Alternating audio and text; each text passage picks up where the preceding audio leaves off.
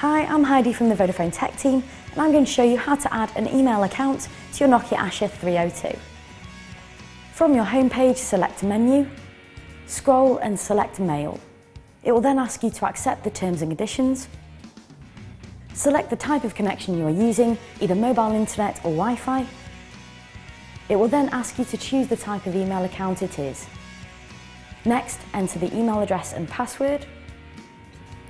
It will now sync your email account and add it to your handset.